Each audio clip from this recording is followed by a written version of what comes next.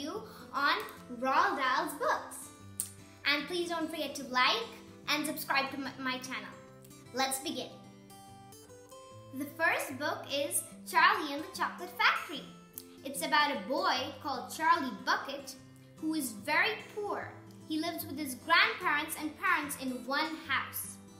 And the amazing and famous Willy Wonka's chocolate factory is opening at last. But only 5 lucky children will go there. Willy Wonka put golden tickets inside chocolate bars. And one lucky evening, Charlie Bucket was walking in the street when he found money on the floor.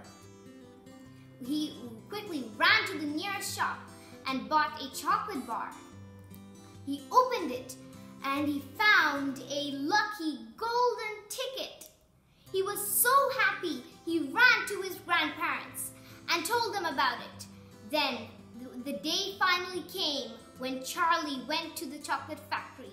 He had amazing adventures and lots of fun time. But if you guys want to know what the adventures are, you've got to read the book. Oh, do I really have to drink my medicine? Wait, I wonder, how do they make this medicine? What ingredients do they use? I just remembered, the next book is about George's Marvelous Medicine. George has a very grouchy grandma who always is very mean and grouchy. She's not like the other grandmas. She is a mean grouch. George always gets annoyed of her. Then one evening, he decides to teach her a lesson. When it's her medicine time, he doesn't give her her original medicine. No. He made a marvelous, nasty medicine for his grandma. He mixed all sorts of weird items and put it inside the medicine. When his grandma sips her medicine, a shocking surprise awaits. Well, if you guys want to know what happens to George's grandma, you've got to read the book to find out. I really like this book. It's really funny in the end, and I really feel happy for the grandma. She really learned her lesson. My last book is The Witches.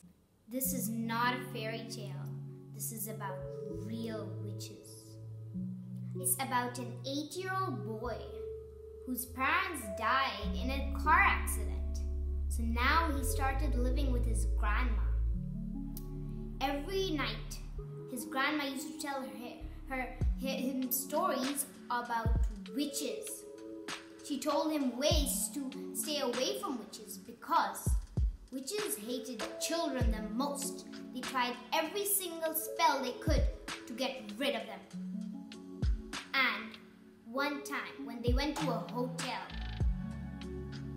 there were so many witches, and when the boy meets the Grand High Witch, well, you want to know what happens next?